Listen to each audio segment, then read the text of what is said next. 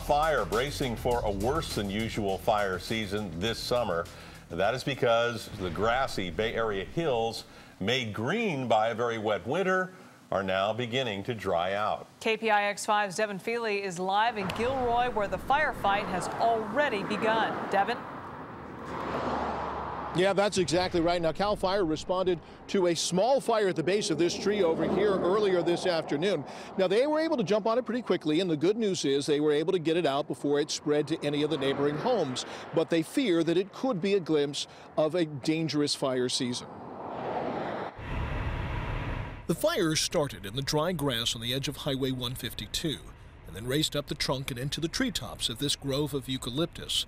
A preview, perhaps, of things to come this summer. Their intel is telling us that we'll have, in the Bay Area, a greater than normal significant fire potential because of the very large fuel grass crop that we will have. CAL FIRE says a wet winter and a mild spring has produced a sea of grass across Northern California, 2 to 5 times as much as a normal year.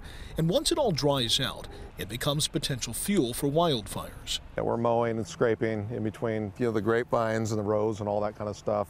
We've also got sprinkler systems in place in case there is a fire. James Fehely runs a small family-owned vineyard near the fire, and like CAL FIRE suggests, he's taken every possible precaution to reduce his risk. It really is a matter of the public providing the defense so that we can provide the offense. The more work that the public can do to remove fuels from around homes, provide defensible space, be ready for an evacuation, have an evacuation plan for their family, those are the things that help us. CAL FIRE says the threat of wildfires will likely peak in June, July, and August. But today's blaze is a reminder that they can, and often do, happen year-round.